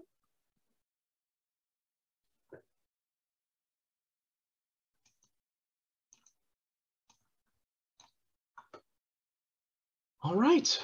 Okay, let's go to our next segment. So now we're going to talk about racial fatigue and rest during resistance. So what do we mean when we say racial trauma? So racial trauma describes the physical and emotional symptoms that people of color often experience after exposure to particularly stressful experiences of racism, right? Racial trauma is a cumulative experience where every personal or vicarious encounter with racism contributes to a more insidious chronic stress, right? Which is why self-care is so important when you're working on advocacy, because we want you to have, you know, healthy mental health, and we don't want you to get burnt out, right? So what are some typical signs of racial trauma? So some common signs and symptoms of racial trauma include re-experiencing. So thoughts and feelings might pop into one's mind. Could be reliving what happened, right? It feels like it's happening all over again. Maybe you feel overwhelmed when you're reminded of, you know, what happened to you. Maybe it's increased anxiety, right? Anxiety is kind of fearing about what could happen in the future. So, you know, symptoms could be always being afraid that something bad will happen, right? Maybe you're more easily startled or you're jumpy. Maybe you have trouble with sleep or concentration, and you might go into fight or flight mode, right? Typical anxiety responses. Maybe you'll engage in avoidance, right? Maybe you try to block it out to not think about it, or maybe you try to stay away from reminders, or maybe you just feel numb or you don't have any emotions at all, right? Disassociation. So maybe things feel unreal, like you're living in a dream. Right? Maybe you have trouble remembering parts of what happened to you. You might feel freaked out, disorganized, right? Your behavior is no longer predictable or regulated. And there's some other possible signs. Maybe increased sleep, trouble sleeping, increased or loss of appetite, a sense of sadness and or hopelessness, isolation or withdrawal from others, alcohol or drug abuse to cope, anger. Maybe you have heightened irritability with others, or increased body aches and pains, headaches, and muscle fatigue. Okay. Let's see, Sorelia, anyone else? Did I leave any other signs of racial trauma that you think would be important to talk about? To be honest, we outlined these, but remember, anxiety looks different for everybody. One of the things that I realized when I realized that I was traumatized, particularly by the different things that are happening around us. I have said over and over again, this can't be real. This can't be real. This can't be real, because I am anxious, you know, and I have lost complete control. And that's usually the kind of person I am. My mom jokes that I am a AAA type person. And you can imagine, if you were a type A person, that this is very, very scary for us, because we don't know what's happening next. But I think that the sign of racial trauma really is everything that we put on here, but also just realizing when you yourselves are no longer the best you can be, when you have slept more, when you don't feel like eating, the things that give you joy no longer give you joy. That's when you have to kind of reassess, like, what's giving me this particular response. And for me, I can admit that it is racial trauma. So please, if you do see somebody who is going back and forth with different things that are happening in news, always remember this: racial fatigue and racial trauma is something that really is impacting the people of color, and also people who are from minority communities in general today. Awesome. So let's talk a little bit about just ways that you can practice self-care. And then after this, we're going to practice some self-care. So some typical ways that you might be able to cope with racial trauma could include self-monitoring for signs of stress and trauma. Okay, know that you know the signs that you experience right now means that you're feeling stressed, right? And be open to feedback from others who might notice some of those signs. Restore the well that is in you. Relax, rest, engage in energizing activities. Let others replenish the well. Ask for help. Seek nurturing from those who love and understand you. Right? Stay spiritually grounded. Prayer, mindfulness, right? All these things connect. You know, we just recommend that you try to connect with whatever your higher power may be to make you spiritually grounded. Remember your body. Relax, meditate, exercise, eat well, sleep, and breathe. Avoid or minimize use of tobacco, alcohol, drugs, and caffeine. Stay informed, but monitor how often. Unplug. Avoid reading the comment sections after online articles or blog posts, right? Limit your exposure to triggers. Be intentionally kind and gentle with yourself and those around you. Laugh, practice random acts of kindness, and speak positively to yourself and to others. Okay. Any other positive self-care ideas that you all have?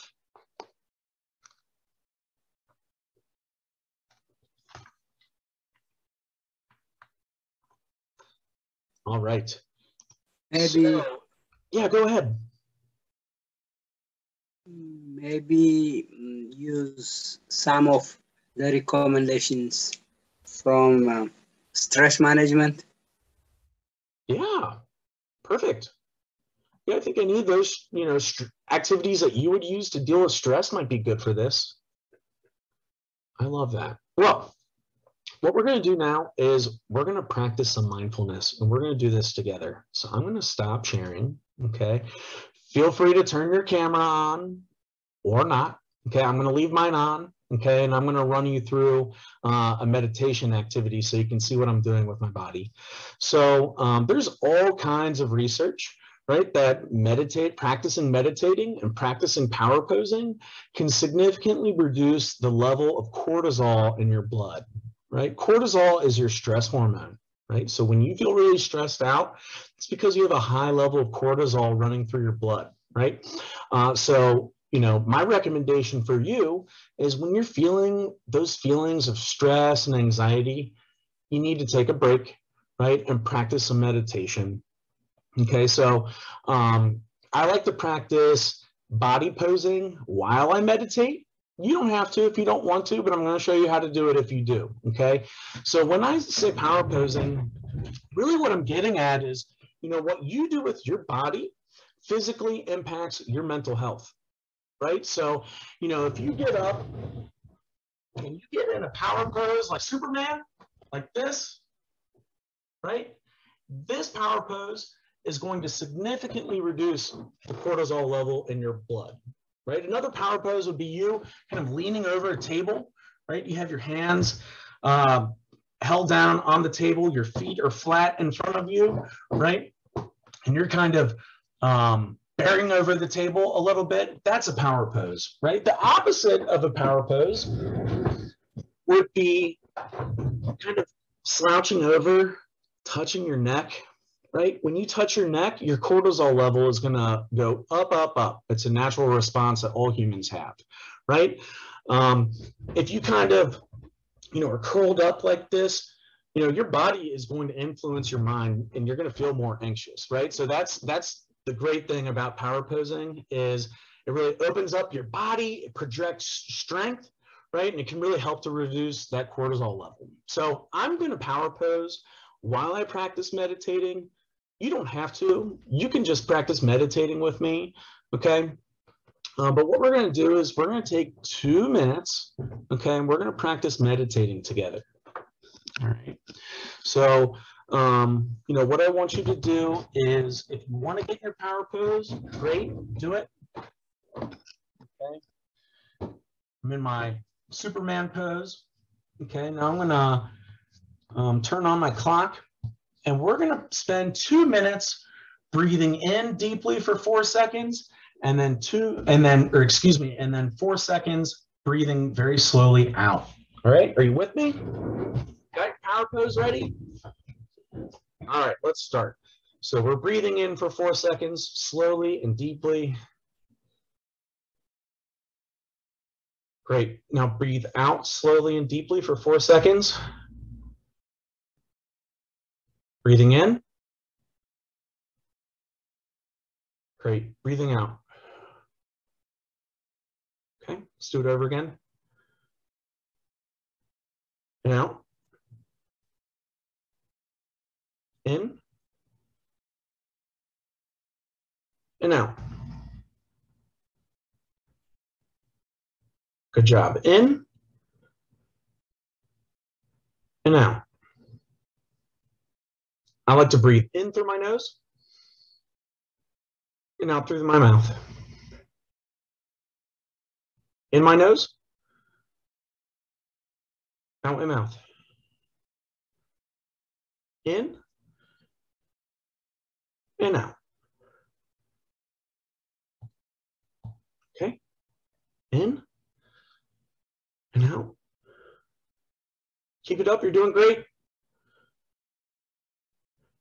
And out. In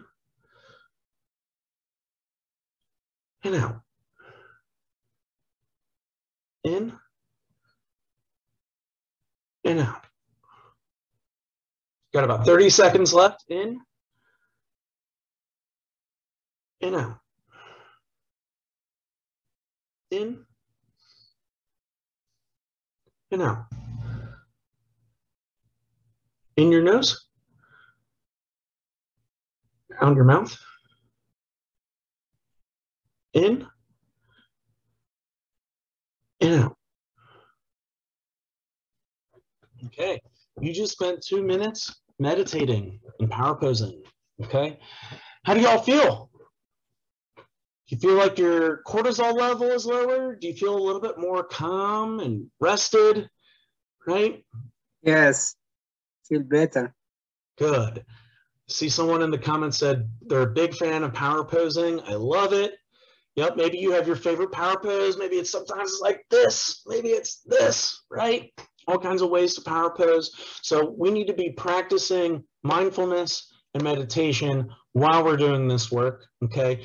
Maybe it's once a day before you go to bed. Maybe it's, as soon as you wake up. But I want you to start building in meditation into your advocacy practice. All right. Great. So the next thing that we want to do is we want to provide you all an opportunity to give us some feedback. So how can the University of Cincinnati, how can we as faculty and staff advocate for you, right, as you work on your advocacy during this really stressful time that we're all living in? So, this can be anything. So we're just brainstorming ways that UC faculty and staff can be helpful for our students to help them be even better advocates. What are some thoughts that you all have? Feel free to type ideas in the chat or unmute yourself.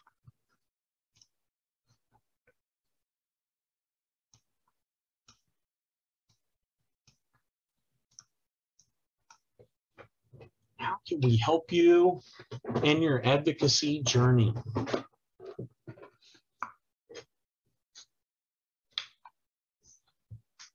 What kind of resources do you need from us?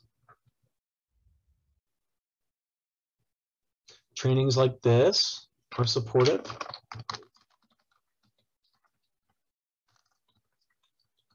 Love it. What else?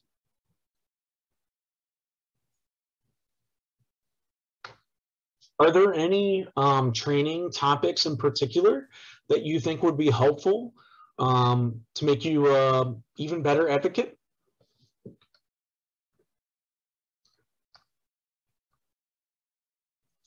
Amy says she wishes we had an official midday break.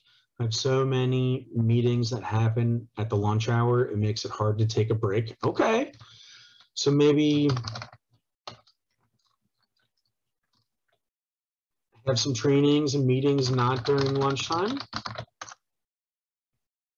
So you have a little bit of a breather for yourself. That makes sense. Other ways we as faculty and staff can support you in your advocacy work.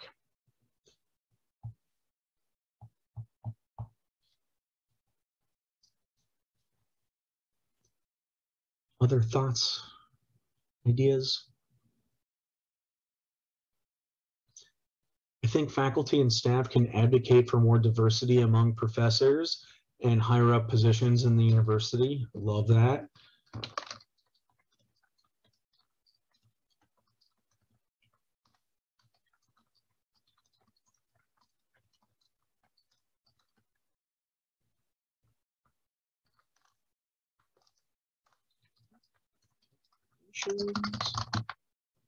More explicit support for graduate students.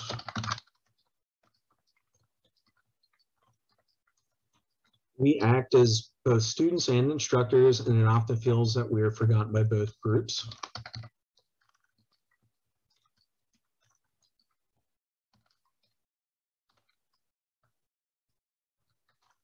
Some feel forgotten. Also wanted to let folks know that the Office of Research paid to send faculty to the BOLD program through the Leadership Council. Would be great to continue this and include students and staff. Okay, so more faculty and staff attend leadership programs like the one offered by the Leadership Council. So this is the BOLD training. DEI certificate programs for students, faculty, staff. Love it.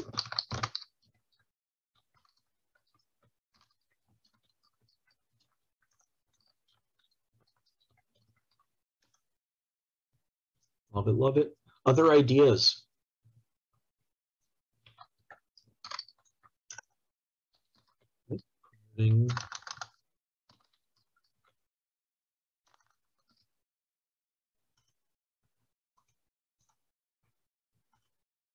Great.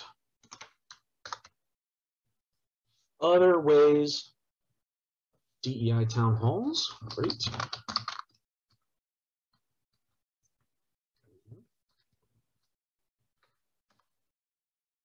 What else? Other ways faculty and staff can help students or other faculty and staff as they navigate their advocacy.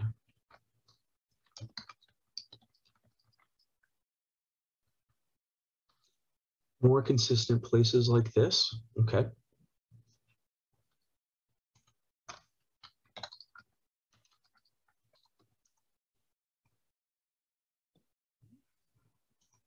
Let's see, continual training and resources available year-round. Today's training has been awesome, but at its conclusion, how do we keep the momentum going? At the least, I would like to see quarterly trainings if possible for those interested. Great.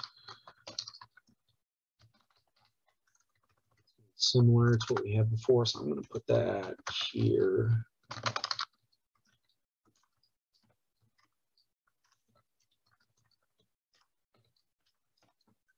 Love it. Other ideas. How can we support you to be better advocates?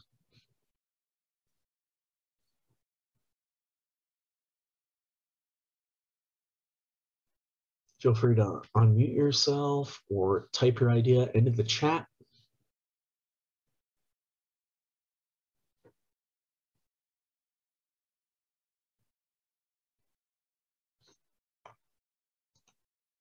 All right, any other last thoughts before we wrap things up for today?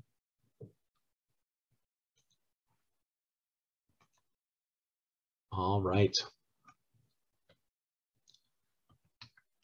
So let's see. Sorelia, am I handing this one off to you or does this go to Eric? Well, we're handing it over to Eric now. Perfect.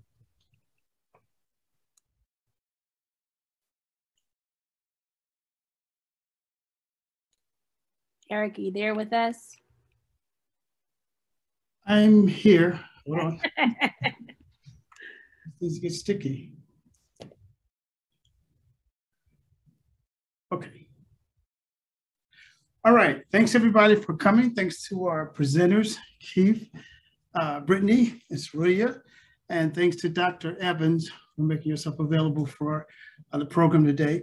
And thanks for VP Merchant, who actually provided a webinar that had caused the MOK